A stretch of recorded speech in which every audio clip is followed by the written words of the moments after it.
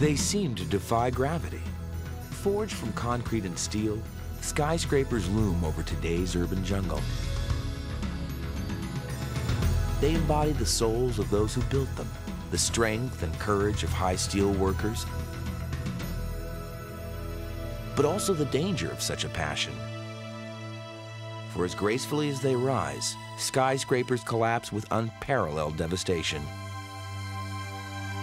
Yet in the face of potential disaster, architects continue to design these superstructures higher and higher. It's become a race towards the heavens to lay claim to the title, tallest building in the world. How far and how high will this never-ending race take us?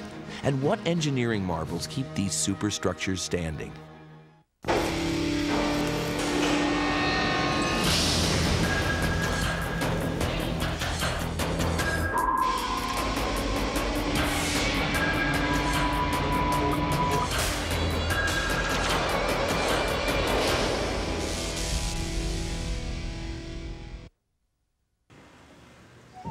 In Nagoya, Japan, despite continual rainstorms, work progresses on one of the world's largest skyscrapers. The JR Central Towers, still in its infancy, is being built in the middle of a crowded city and on top of a busy train station.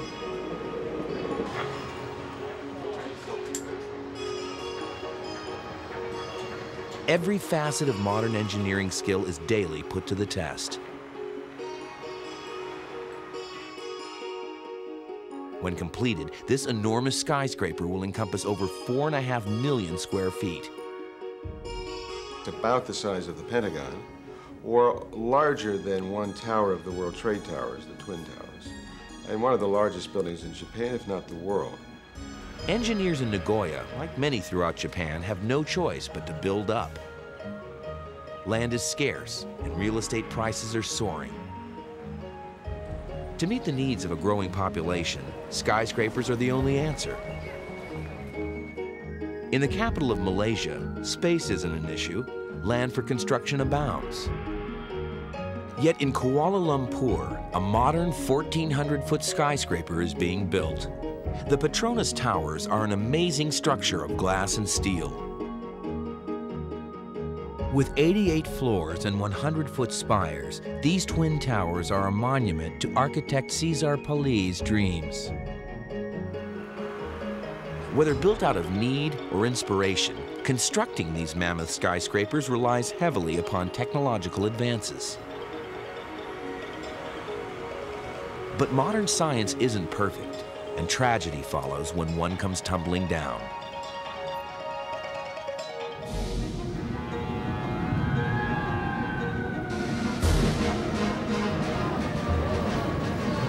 Unwavering before such catastrophes, engineers continue to build bigger and taller superstructures. Well, I think man has always wanted to get higher and higher. He always climbed the mountain to see beyond. It's also getting up to be taller, to overlook everyone else, or to be recognized or to feel more powerful. To build these modern-day monoliths, architects and engineers first had to conquer the force of gravity. During the mid-1800s, the only means of vertical transportation, other than climbing stairs, was a rope and pulley system driven by a steam engine.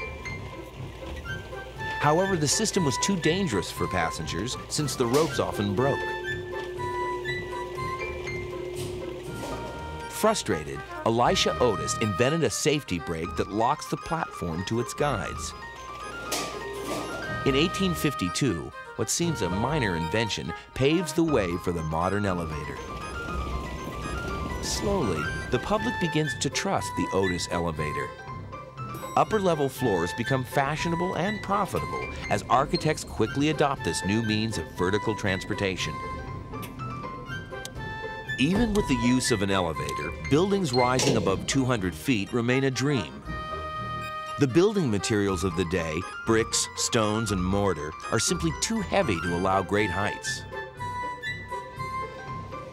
But in 1885, with the invention of the steel cage structure, the modern skyscraper is born. Rather than build up from the ground, they built a cage inside, your bone structure, your person's skeleton, and then they put the skin on the outside. And then the weight of that material is held at each floor level rather than passed all the way down 5, 10, 20, 30 stories down to the ground and held at the bottom floor. No, it's all hung off of this very strong structural cage, which is much lighter now because it's out of steel. Because the steel structure bears the majority of the weight, the exterior, or skin of the building, can now be made of much lighter materials, such as glass and aluminum. The result is an explosion of buildings taller than anyone has ever seen. The limits on masonry buildings were about 200 to 250 feet, which is equivalent about 20 stories. With the advent of the separation of the two systems, the skeleton from the skin, we became capable of pushing higher and much higher, up to 50, 70, 80, or the Empire State Building type, up to 100.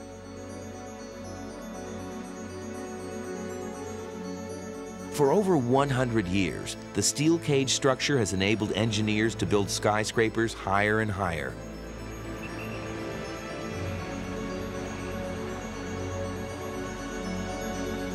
It's the backbone of every tall building's design, even the 800-foot JR Central Towers in Nagoya. The skyscraper is made up of 3 steel cages. One forms the base of the building, while 2 rise up within each tower. Without this technology, skyscrapers rising above 20 stories wouldn't be possible.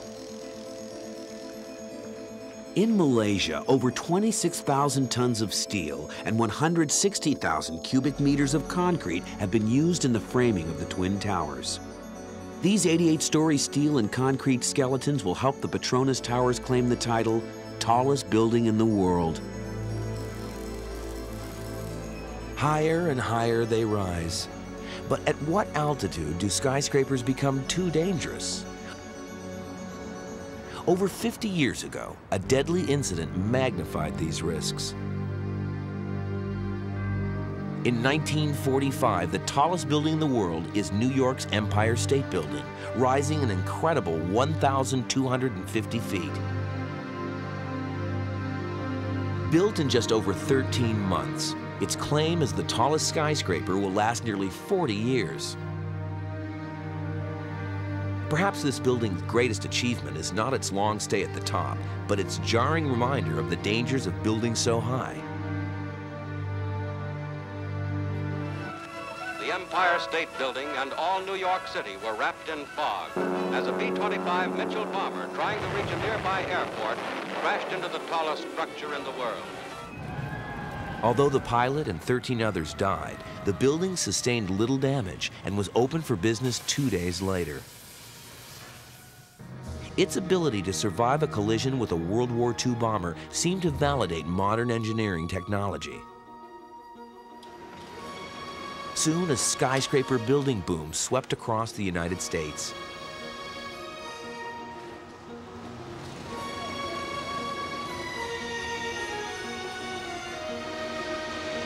"29 years later, the Sears Tower is built 1,454 feet above Chicago, becoming the tallest skyscraper in the world.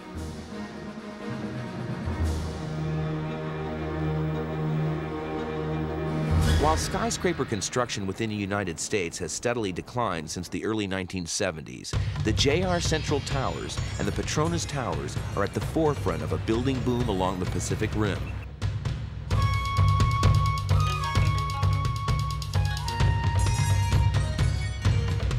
The competition is as fierce as ever. You built a skyscraper, they're taller and taller. Some of them make absolutely no economic sense, but they're being built nonetheless. It's just amazing the number of projects that are being done out there. They're being done strictly for ego. There's no other reason. And there's no economic reason for them to be built other than sheer ego. As this construction craze of enormous skyscrapers spreads throughout the Pacific Rim, the engineering world is once again thrown into a battle to become the world's tallest building.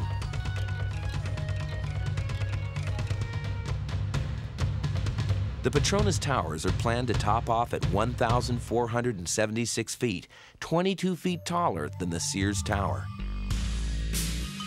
These very, very tall buildings, much as the World Trade Towers in New York or Sears in Chicago, helped give the city a certain image. And they've become very important to that city's overall status, symbol, and image. The tall building represents catching up with the West, or maybe even going ahead in some cases, as more than just pure need.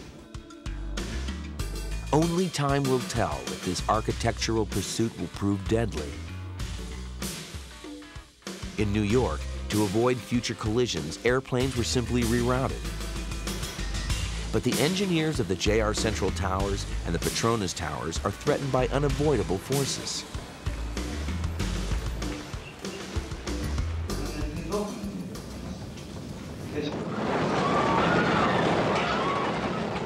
They're building skyscrapers in one of the most seismic active regions in the world, where the threat of a major earthquake is constant.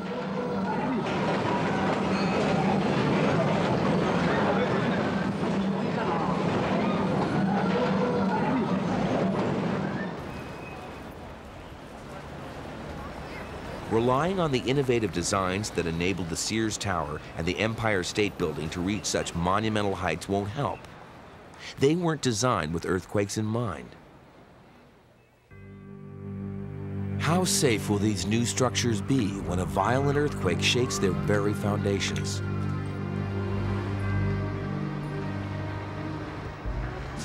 As construction continues on the JR Central Towers, the Petronas Towers nears completion. Engineers of both buildings hope their state-of-the-art technology will pass the test. If it fails, these latest additions to the tallest buildings in the world could come tumbling down. Modern building design will be pushed to its limits when Mother Nature strikes.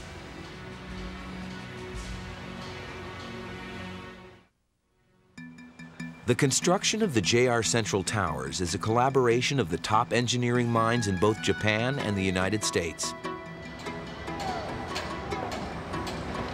It's also one of the most hazardous projects in the world. Located directly below the site is Nagoya Station.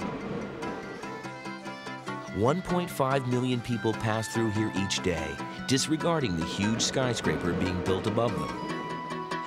But what would happen if an earthquake hit such a densely populated area? It's happened before. September 19th, 1985. A killer earthquake registering 8.0 on the Richter scale rocks Mexico City.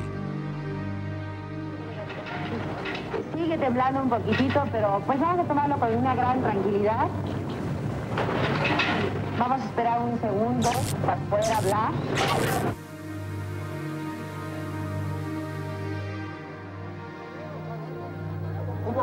More than 10,000 people are killed. And over 100,000 are left homeless as the quake damages nearly 3,000 structures. 400 totally collapse.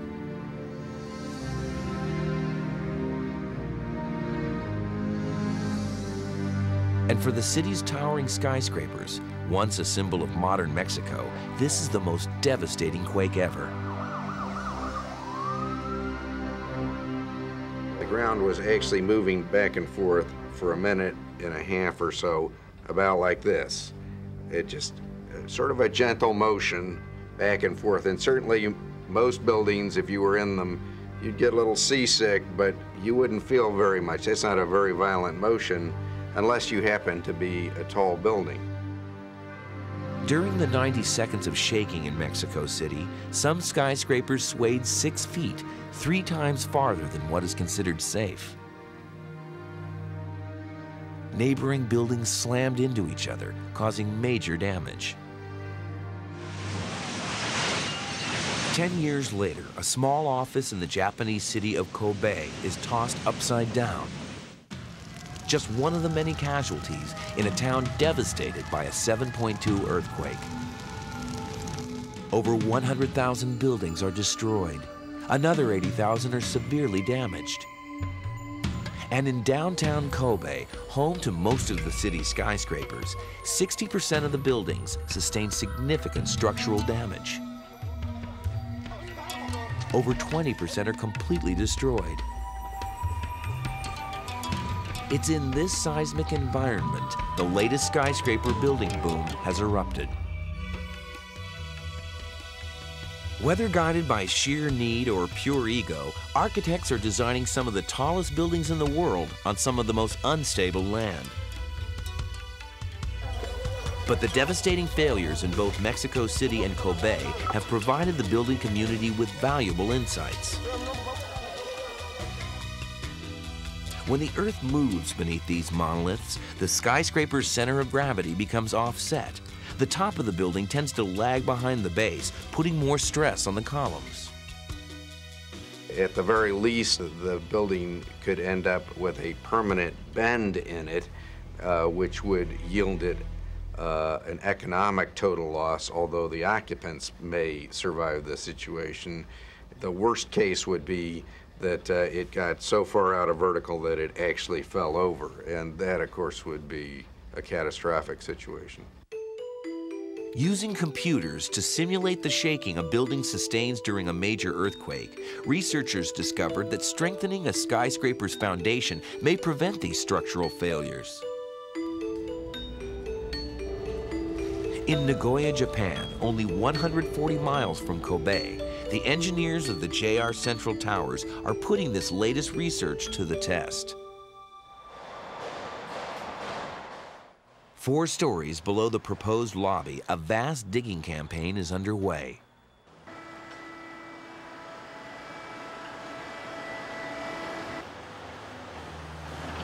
In this subterranean cavern, architect Paul Katz hopes to build the strongest foundation ever constructed for a skyscraper.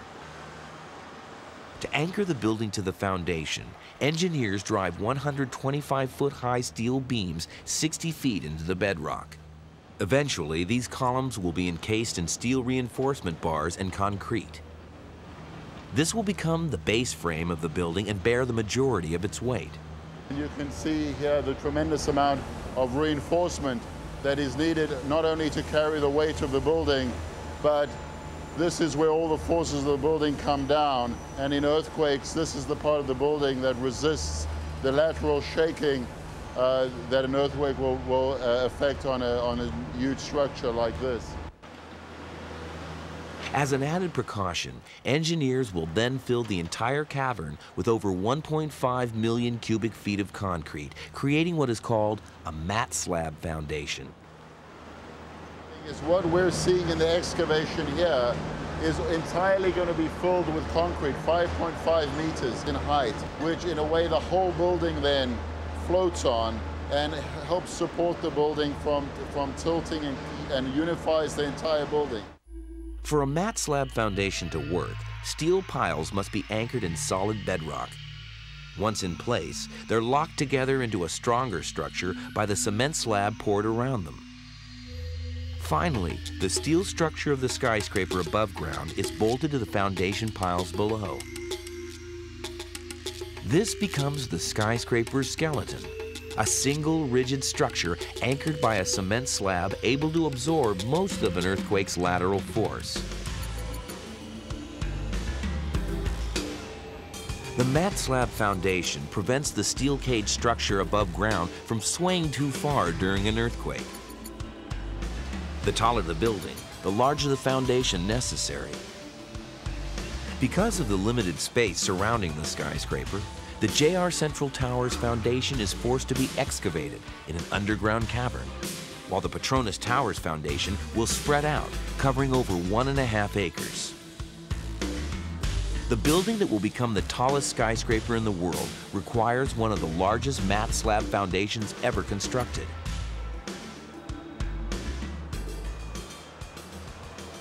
Before a drop of concrete is poured, the bedrock at the proposed site of the twin giants becomes an issue of concern for architect Cesar Pelli.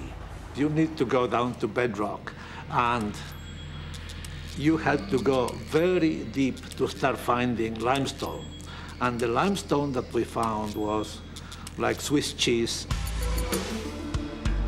This fissured limestone requires drilling the building's foundation piles extraordinarily deep, over 400 feet underground, or more than 6 times the depth needed to build the JR Central Towers. Once the foundation piles are in, over 70,000 tons of concrete are cast into the mat slab. Pouring round the clock, the work continues for 3 straight days. This was the largest single pour of concrete ever done. Timing and precision of the pour must be perfect. If one side of the foundation were to dry and settle before the entire job is completed, an uneven base would result. If the skyscraper were built on an uneven base, the building's weight distribution would be uneven. Out of balance, an earthquake could easily bring it tumbling down. But will these enormous mat slab foundations safeguard the buildings during a major earthquake?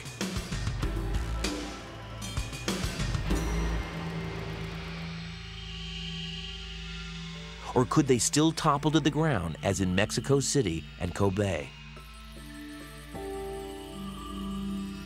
Eventually, we'll see an earthquake in a major city that's a very large earthquake, and I think the bad news is that we could see some severe unanticipated damage and perhaps even collapse of some tall buildings. The JR Central Towers, soon to be Japan's tallest building, is designed to withstand a magnitude 8.0 earthquake. Its engineers believe the skyscraper is safe, built to withstand the types of earthquakes that frequently strike the island nation. A similar faith in building design has guided engineers in Los Angeles for years.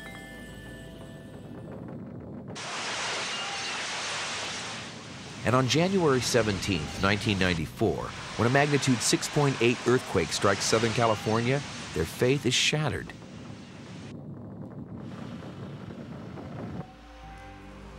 In some areas, engineering fails and structures crumble.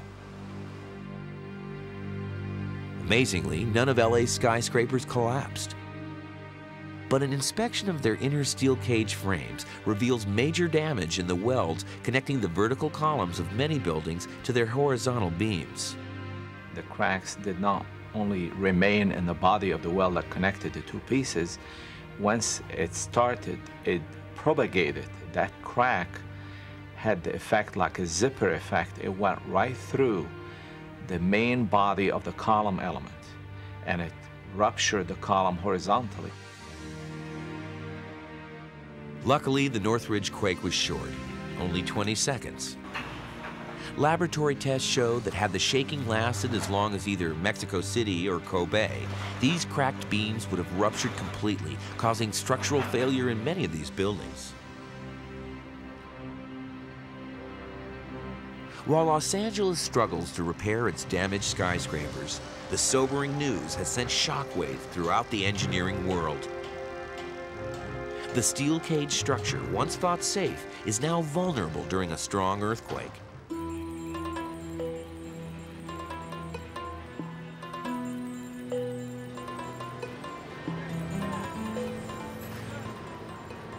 Engineers of the JR Central Towers and the Petronas Towers must now implement the latest technology to keep their skyscrapers upright. To safeguard the millions of people who use Nagoya Station under the JR Central Towers.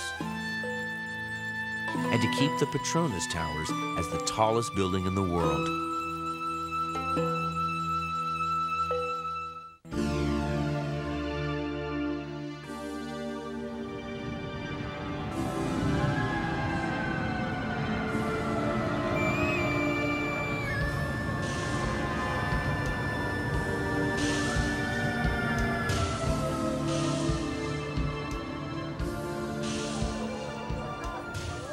In the aftermath of the Northridge earthquake in Southern California, tall building engineers have answered a troubling question. After years of research, a possible solution exists for the stress-induced failures that many buildings sustain during earthquakes. Skyscrapers all over the world, including the JR Central Towers in Nagoya, now use what's known as dampers. These devices, installed within the diagonal trusses of the steel cage structure, reduce the building's shaking during a quake, much like shock absorbers in a car. If you put a brace diagonally across it, as you deform the frame, that element would shorten and lengthen. And so if in that brace you actually put a damper, some sort of hydraulic valve, then it would absorb energy as it lengthened and shortened. A skyscraper with dampers can absorb up to 3 times more energy produced by an earthquake than a building without them. The longer a quake lasts, the more effective a damper can be, absorbing more energy with each shock wave. Tall building engineers have been quick to adopt the damper technology. 14 have been installed within Petrona's Twin Towers, and 6 are being installed in the JR Central Towers. While engineers in Nagoya and Kuala Lumpur incorporate technology to combat potentially destructive earthquakes, another, more immediate danger swirls above. The wind affects all skyscrapers. The taller a building rises, the stronger the wind it faces. Skyscraper design must take into account these turbulent forces. Towering over 1,400 feet above Chicago, the Sears Tower sustains daily gusts that can average 75 miles per hour. The wind force, by and large, dominates these very tall buildings, dominates the design.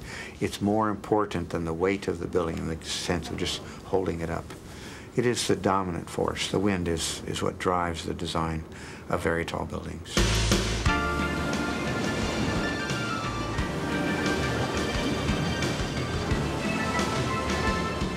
When wind hits a building, it acts much like the sail of a boat.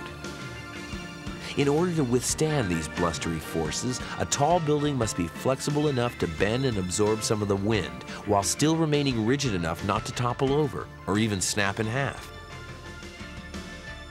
The JR Central Towers provides a model of how this balance is achieved. The 3 inner steel cages provide flexibility, allowing the towers to sway up to 4.5 feet in strong winds, while the rigid central core of reinforced concrete adds the stability needed to prevent the tower from snapping in winds gusting up to 175 miles per hour. However, as skyscrapers are built higher and higher, they encounter stronger winds and are required to sway even farther to remain upright. Architects must now deal with a whole new design problem. It's going to wobble like a tuning fork in order to maintain its structural integrity under those forces. So the question now is a more difficult one. It's not artistic, it's not properly scientific, it's judgmental, and it's about human comfort. It's about, on those top floors, how much vibration can people in offices tolerate and be comfortable with? At what point do we need someone at the elevator vestibule at the top handing out Dramamine?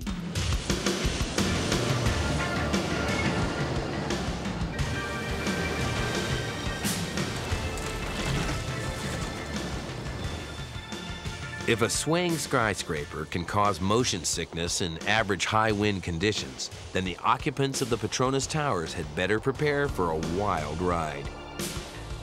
Reaching nearly 1,500 feet, the Twin Towers are designed to withstand the devastating winds that strike the region. These swirling gusts can reach over 90 miles per hour.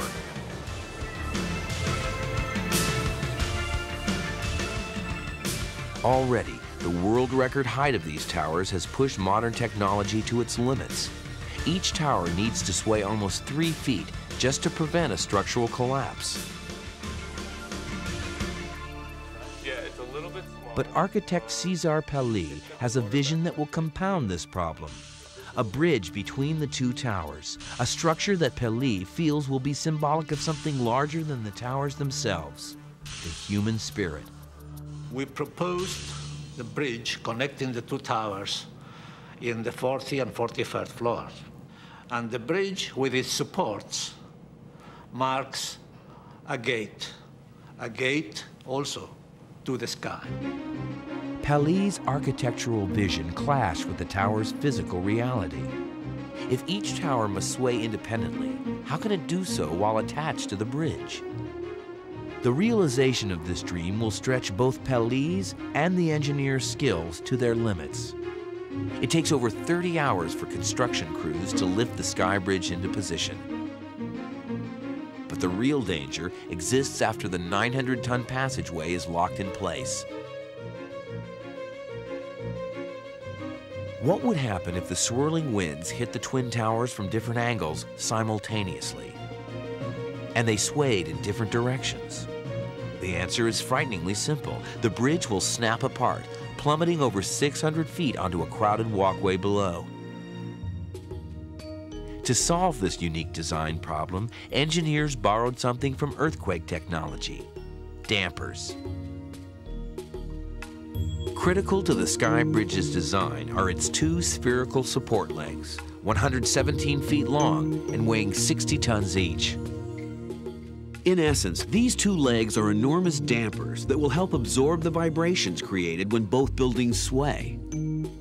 To prevent these legs from snapping off when each tower sways in opposite directions, a torque reduction system is used.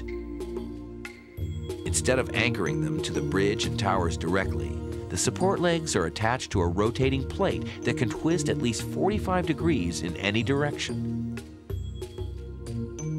The result? The damper legs absorb the torque and sway, while the bridge's interior support system remains unaffected. After the towers open, the bridge will serve not only as a passageway between the two towers, but also as an escape route in case of fires or emergencies. This combination of artistic design and engineering technology allows Pelé to realize his architectural dream. When I face that space between the towers, I am in direct contact with the sky, with a higher world. Pelé was able to implement his design for the Petronas Towers. Sometimes the forces that can upset plans come from the most unexpected places. In Japan, where cable television hasn't taken root, most television signals are broadcast through the air. The JR Central Towers, as they're being built today, are round. In the original plan, they were square. However, it became clear that a rectangular tower 800 feet in the air would block transmission signals from local TV stations. The result would be a phenomenon known as TV ghosting. TV ghosting is a very common phenomenon. If you're looking at your television set and you get two images that blur your reception, that's called TV ghosting. The architects of the JR Central Towers were surprised by this structural problem and forced to make a multi-million-dollar design change or suffer the wrath of thousands of television viewers. Those curves, from an aesthetic point of view, they were very nice, but also from a technical point, what it does is it takes a direct wave and then diverts it. For a building to divert a broadcast wave, the exterior can't contain any metal or reflective glass that would cause the wave to bounce back toward the transmission tower. So the exterior of the JR Central Towers had to be made of precast concrete and ceramic tile, a much heavier skin than the glass covering originally planned. This extra weight on the frame of the skyscraper made it even more necessary to place a massive mat slab foundation underneath the building. In the end, the architects and engineers for both the JR Central Towers and the Petronas Towers are able to fulfill their visions. The 800-foot JR Central Towers will become the tallest building in Japan, providing desperately needed office and retail space to a growing metropolis. and the Petronas Tower will win the title, tallest building in the world. But have these engineers, while building such enormous skyscrapers, prepared for every disaster? Or is it impossible for an architect to prepare for the insanity of man?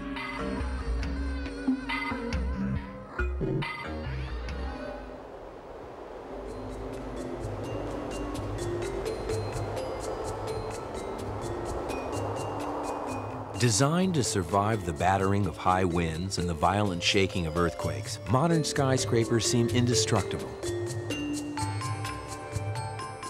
But where Mother Nature might fail, man has succeeded. On February 26, 1993, a nightmare becomes a reality.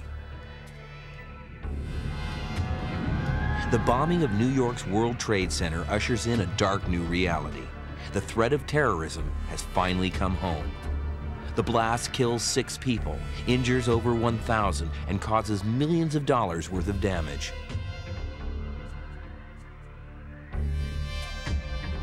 But as enormous as the force of the explosion is, it doesn't bring down the towers or even cause severe damage to the structure of the building.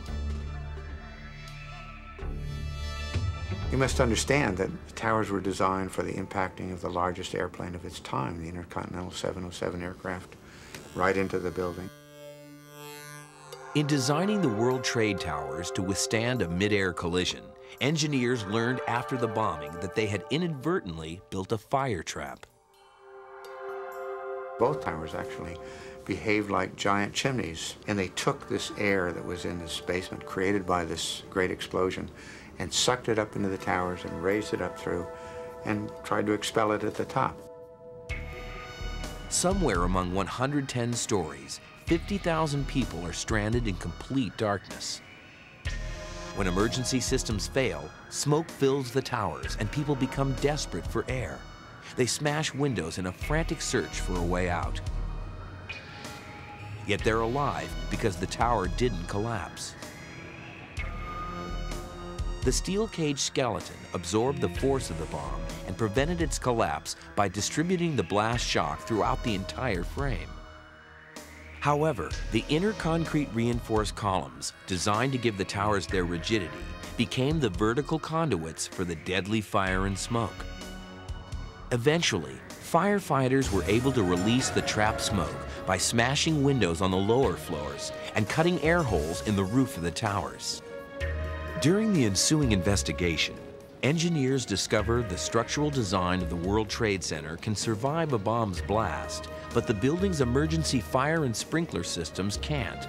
They were knocked offline, allowing the spread of the fire and smoke. Since the current steel cage structure is essential to building a skyscraper, architects can't change this design component.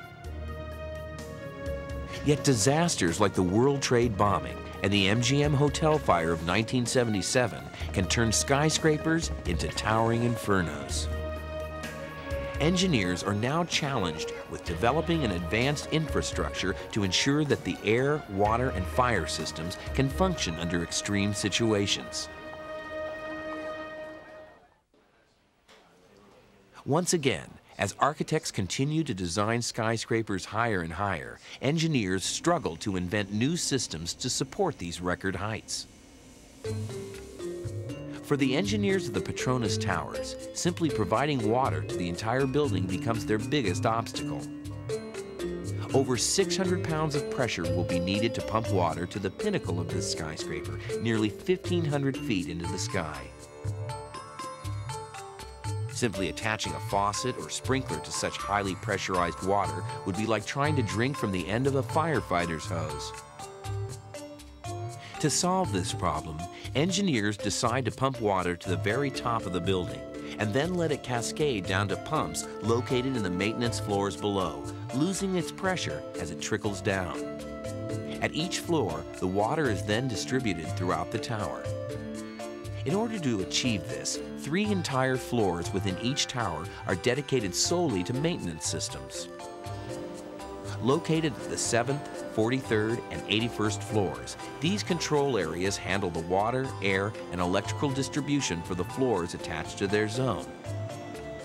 If during a fire or explosion one of these maintenance floors is destroyed, the other two can operate independently to suppress any fire and ventilate any smoke.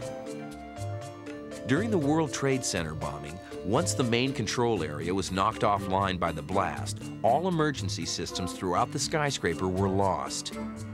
The 3 independent control areas in the Petronas Towers are designed to avoid just such a fate.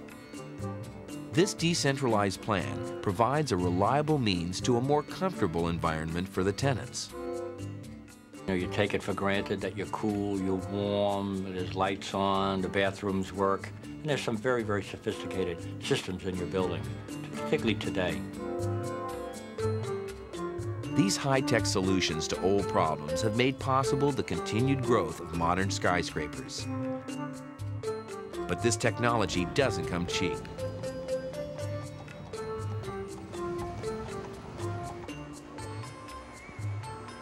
In Nagoya, Japan, it will take 7 years to complete the JR Central Towers. And it's costing $1 million a day to build this skyscraper.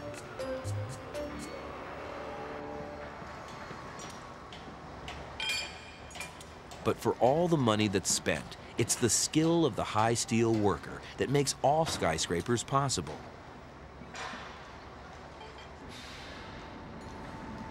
In Japan, the people who work on these tall buildings are some of the most talented and dedicated workers in the world.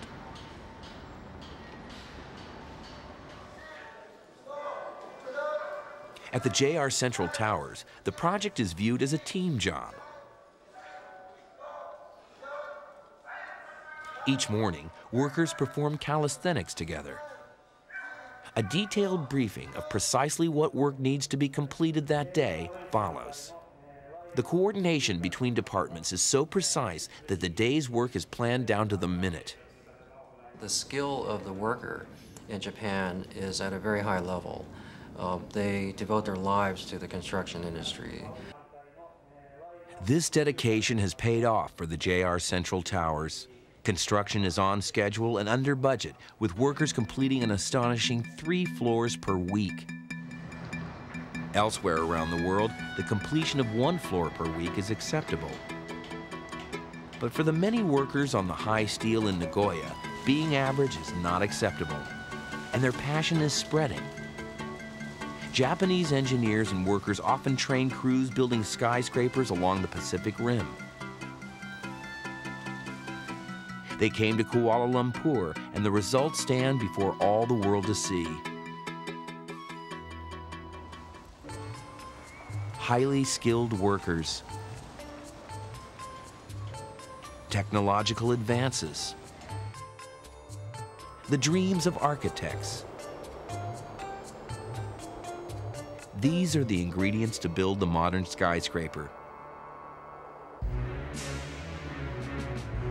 It's guided engineers to build the JR Central Towers 800 feet above a crowded metropolis in the heart of earthquake country.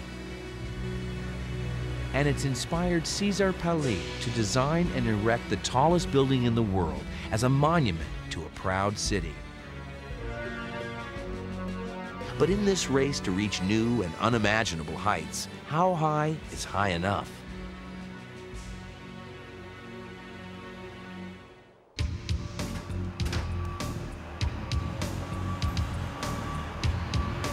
The drive to create the tallest skyscraper in the world has been a 100-year odyssey sweeping engineers and architects far beyond their initial dreams.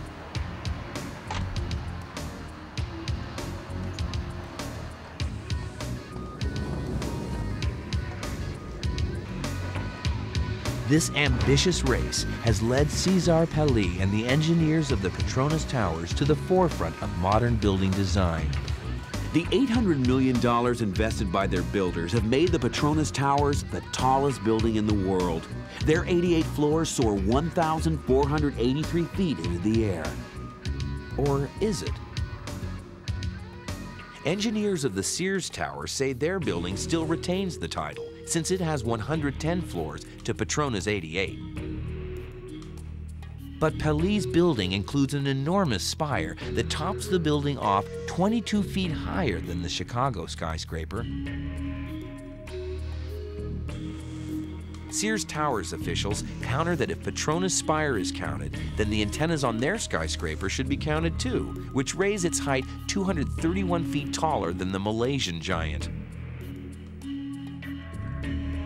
Pelli argues that his spire is integral to the design of Petronas, and the Sears antenna are just that, antennas. But if the height to the tallest antenna is the standard, then isn't New York's World Trade Center the tallest building in the world at 1,758 feet?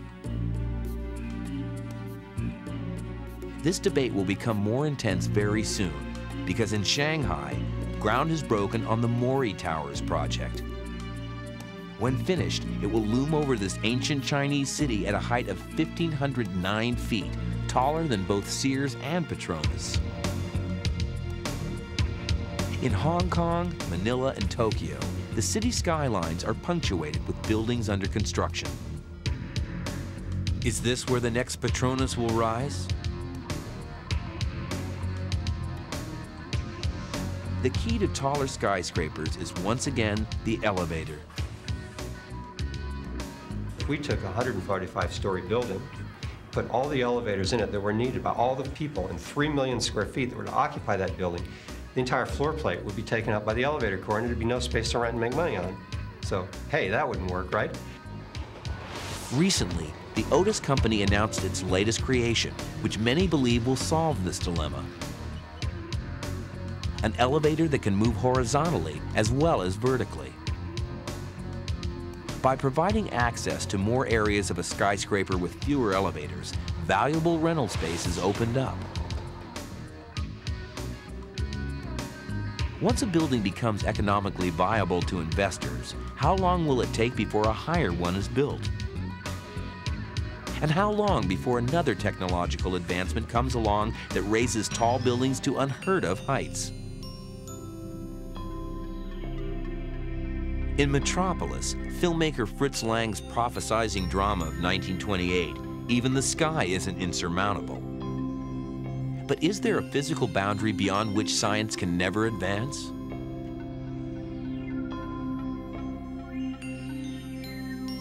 Years ago, a mile-high building with atomic-powered elevators connecting over 528 floors was designed by American architect Frank Lloyd Wright. If built, a skyscraper this tall would stand over 5 times the height of today's tallest structures. 40 years ago, a mile-high building seemed a futuristic folly. But is it still?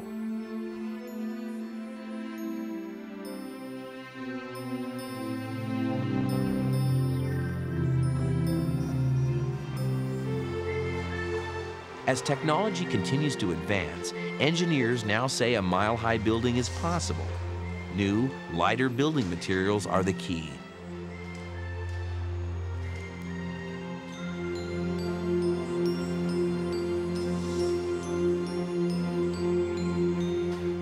Already, ceramics are being used in the exterior walls of the JR Central Towers to lighten the total weight of the building and reduce the stress on the earthquake-sensitive foundation. The future is going to be, you do not limit yourself to natural materials like steel or aluminum or masonry, where you compose materials and you create new properties out of hybrid materials, alloys or ceramics or plastics, carbon fibers, or mixes of all this. Eventually, these new materials will give rise to skyscrapers taller than anyone has ever seen, surpassing both the JR Central Towers and the Petronas Towers, today's architectural marvels.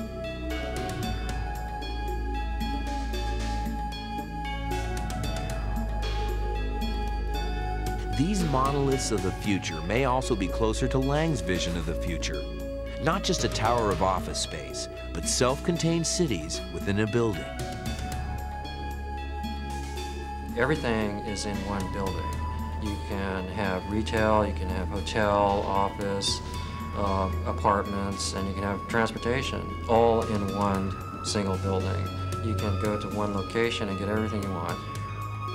Since their earliest beginnings, skyscrapers have evoked unexplainable emotions in us, from pride to awe to fear.